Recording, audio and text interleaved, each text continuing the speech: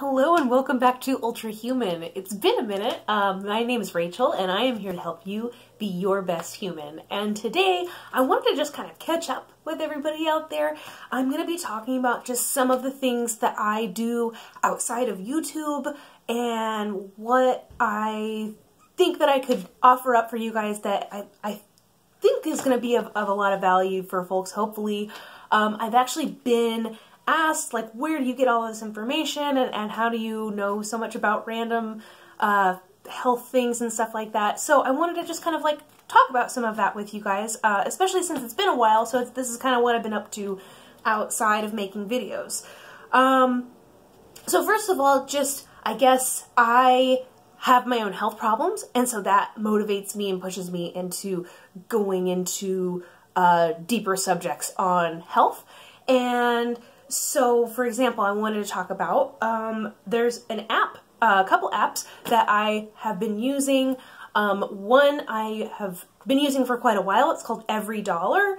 I know that doesn't have a lot to do with health, although I think it does, because the way that we relate to our finances and our mental health, that's a lot of stress when we're having issues there or when we kind of don't know. And I feel like that's what a lot of us do, is that we know that we have problems with money, and so we just try to ignore it, and that makes the problem much worse. So using EveryDollar, even if you don't do it perfectly, it's the Dave Ramsey budgeting app. Even if you're not getting everything in there, it makes you just a lot more conscious and aware of how you're spending your money and what you're doing with your money and where you're really at with savings and things like that. So EveryDollar app, I suggest it to everyone. I wag my finger at my family and things like that and tell them to use this app too.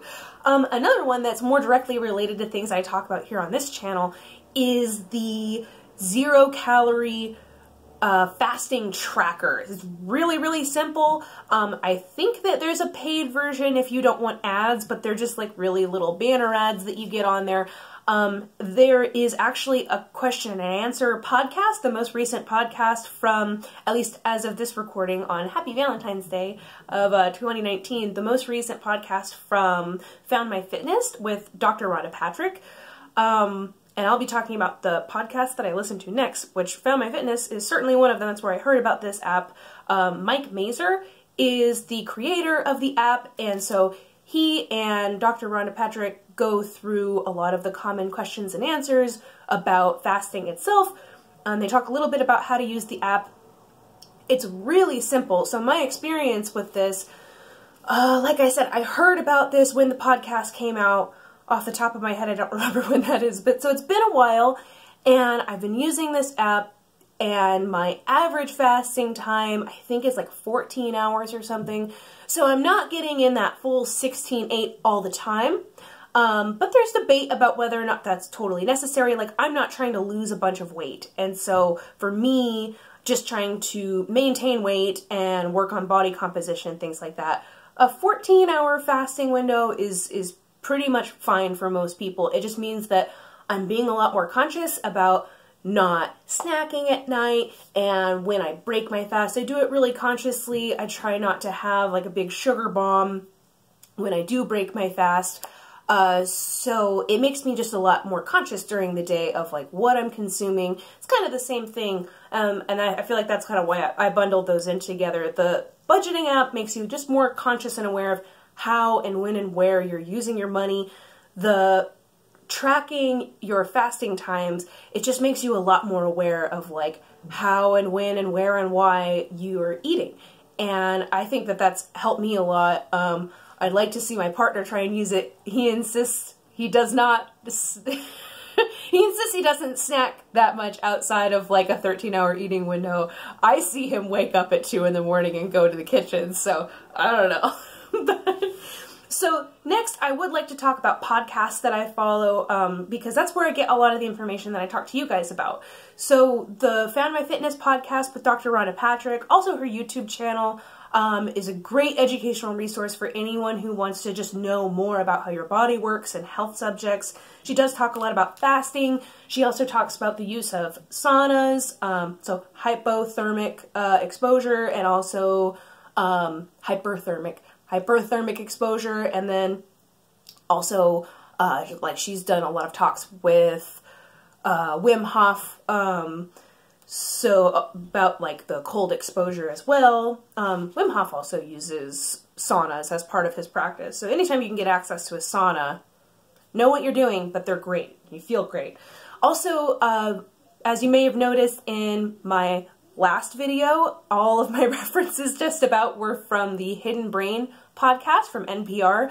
Actually, their last video podcast that just came out is called Close Enough. It's actually all about living vicariously through watching YouTube videos and about how that's healthy and unhealthy. There's healthy situations for that, but it's also can become a problem, and so why it's important to consume the content that you consume very consciously. So I encourage everyone, even if you're not interested in anything else here, just go listen to that podcast, because if you're here watching me on YouTube, this could be a problem for you. And I know that I've done it myself, and it's something that you just have to make yourself aware of as something that could possibly be a problem.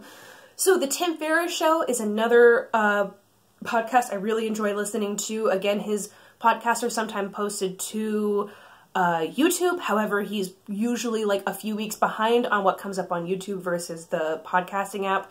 So Tim Ferriss, in case you don't know, he wrote the 4-Hour Workweek. He also wrote the 4-Hour Body. He's very conscientious of how to kind of like the be your best human philosophy that we have here. It's just in all aspects of life, of administration, of management, of business, and also, of course, your body and how you take care of yourself for optimal longevity and mental performance and physical performance. And so all of those things, if you want to check out any of Tim's books, I'll put links to Tim's books down in the description below, as well as there will be links to all the podcasts and things like that in the description below. So Tim Ferriss, he generally will interview someone. Usually it is a top performer in their field. And so just getting little bits of advice from all kinds of different avenues is really great. Also, there is the Detail Therapy podcast. Again, Amy Landino, she will interview people from all kinds of different fields. And mostly she's talking about their professional fields, but also it gets into mental health and things like that on occasion.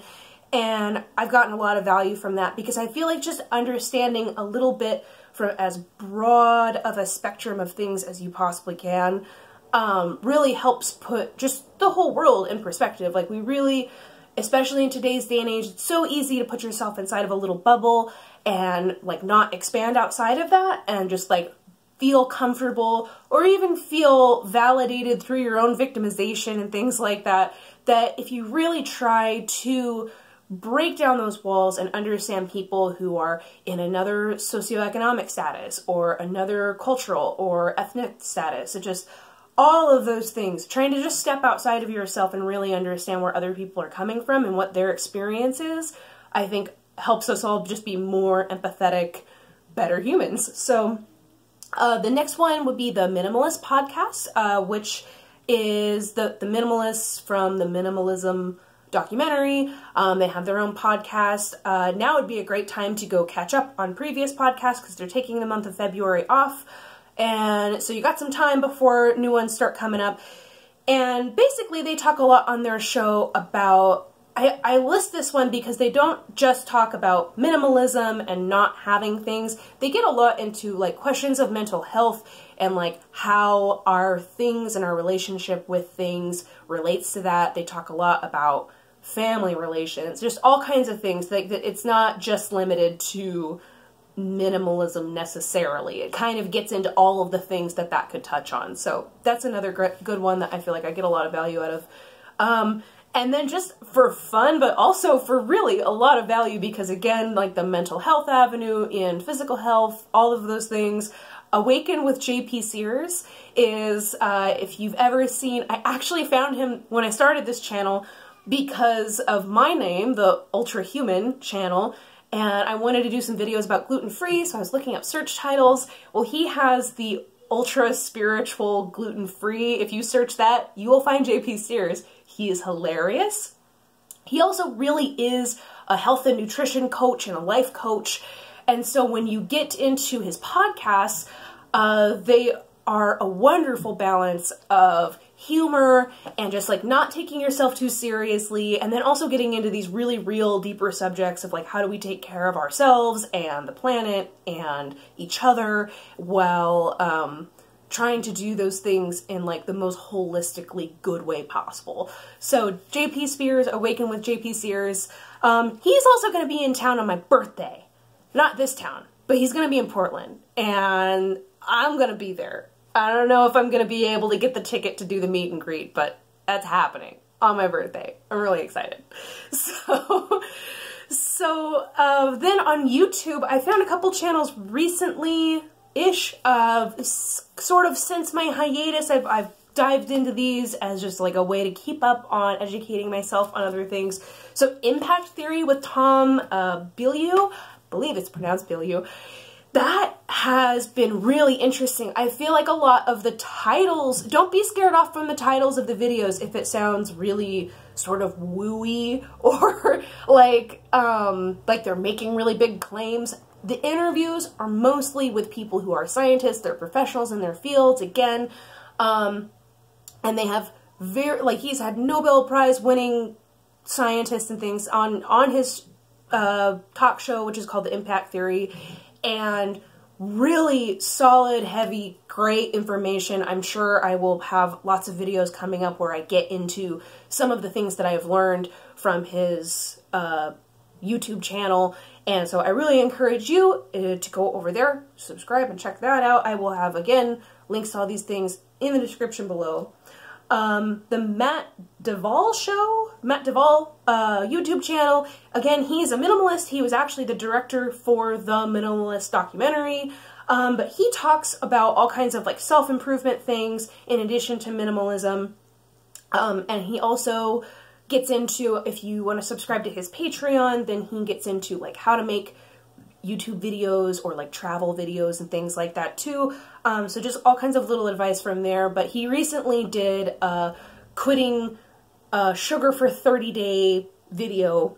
So you might want to go check that out because it relates to kind of the things that we talk about here. And then also, again, to bring it back in, because I think it is important and it's undervalued in terms of how it affects our health and our mental health, but there is another channel called The Financial Diet, which is one of the Complexly channels, which John and Hank Green I think runs Complexly, which is, they're all kinds of educational channels, and anything Complexly, anything with the Green brothers, I highly suggest, again, because we're talking about, I think Hank Green might be the person I look up to most at this moment in business, because he's very genuine. He really wants to help the world by educating people, which is what I'm all about. That's why I have this YouTube channel.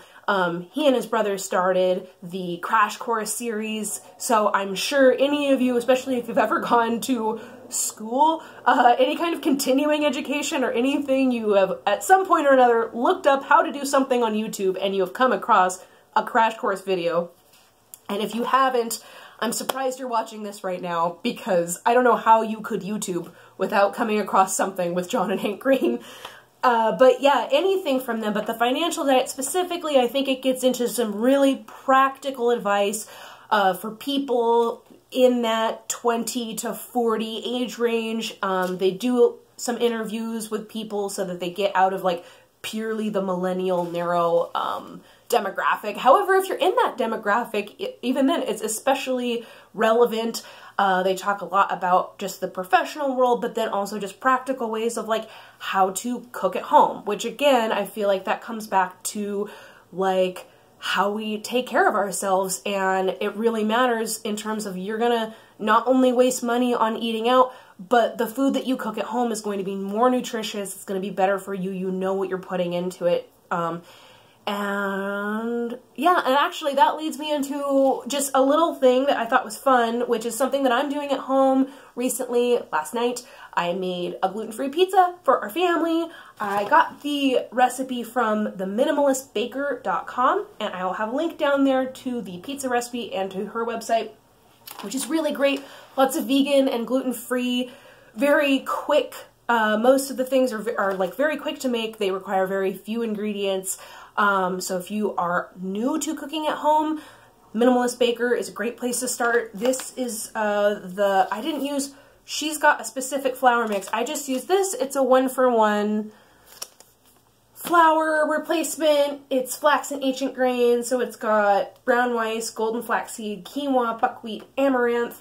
I also modified her recipe a little bit. I added another cup of millet flour, which is just like, it's kind of grainier, just to like bulk it up so I could make some thicker crusts and things. I added a little bit more water than what she says in her recipe, and a little bit more sugar and salt, those kinds of things. Not necessarily trying to make the healthiest thing, but at least it's made at home. It's a lot cheaper than getting gluten-free pizza from the store or certainly from a restaurant. So just a way to like treat yourself at home, cheaper, healthier. So that was a lot of fun too. So there'll be links to those things down below. Things that I've been doing just like with my family and at home and in real life. For one thing, somebody did ask me about the cube light that I've been using. It's sitting on, you can't see I'm pointing at it. I have been using that, and when I have not been using it, I have noticed a dramatic difference. So that I can follow up with all of you guys and say that it has made a big difference. I've noticed, I think I went a whole week at some point without using it.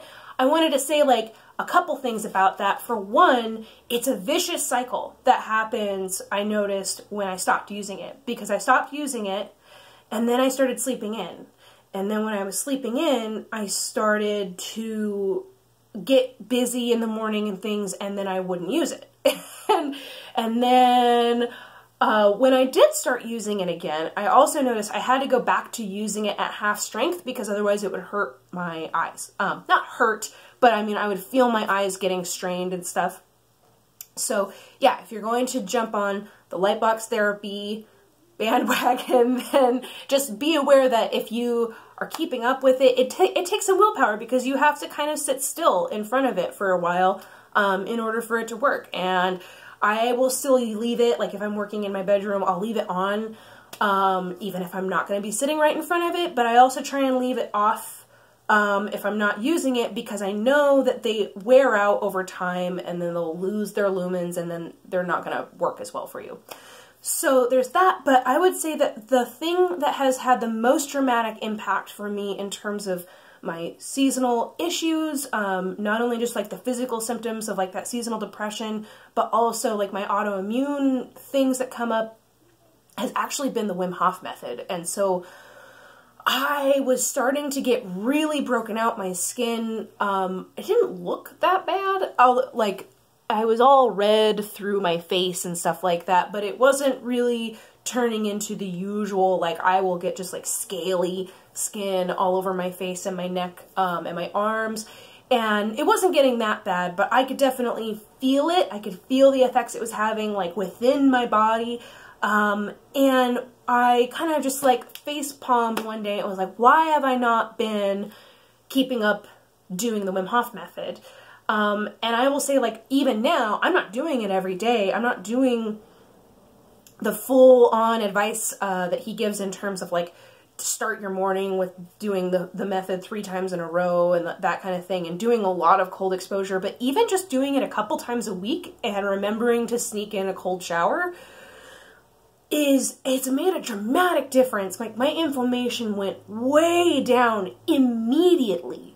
Immediately. I'm not kidding. Like, I noticed from before I did it to after I did it. And then the next day I woke up and my skin was better. I mean, like, it is insane, and it's free and it's safe. And look up some videos. I will put links to videos, the videos that I use. I'll put another link to the What Doesn't Kill Us book from, the name escapes me, but there'll be a link down below, and the journalist who followed Wim Hof around and learned his method. Really valuable book, all kinds of good stuff in that book. So there'll be links to all that down below. And yeah, and that brings us pretty much to the end. I wanted to point out one more thing that I've been doing. I looked up a recipe for dry shampoo. Because I like my hair flippies.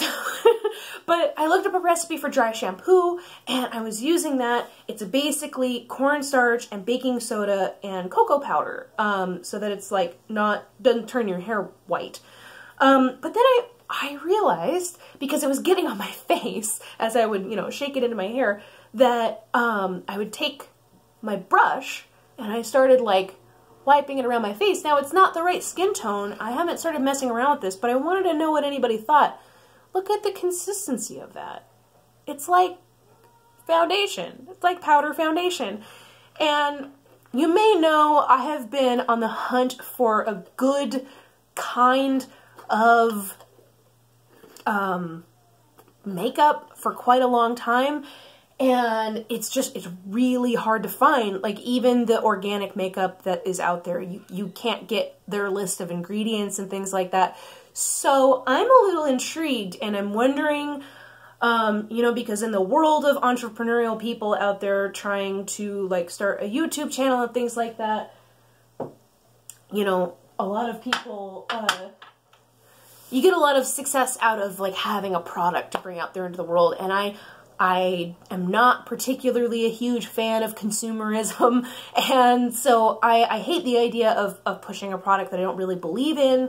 But that was, and I'll refer you to another one of those podcasts, the JP Sears podcast, where, I can't remember her name now, but there'll be a link to the podcast where he interviews the CEO and inventor of Poopery. If you're not aware, it's a thing that you spray on the top of the water on the toilet, and so when you poop, your poop doesn't stink up the room. And so she is a wonderful lady, and just as far as talking about like ethical business, I really am behind what she talks about and what she does. She has another brand called UltraHuman, that is like a household cleaner brand that has, it's all natural oils and things like that are doing the job. They do a good job of cleaning, but they're also antimicrobial and everything, and they're completely non-toxic.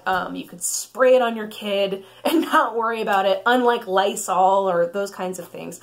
So yeah, let me know what you think, because I feel like if I could somehow market something like real makeup that was like makeup you could eat, because that's something that I definitely heard from John Bergman, the chiropractor who inspired me to go back to school for chiropractic and all of this, and kind of put me on the path of where I am now.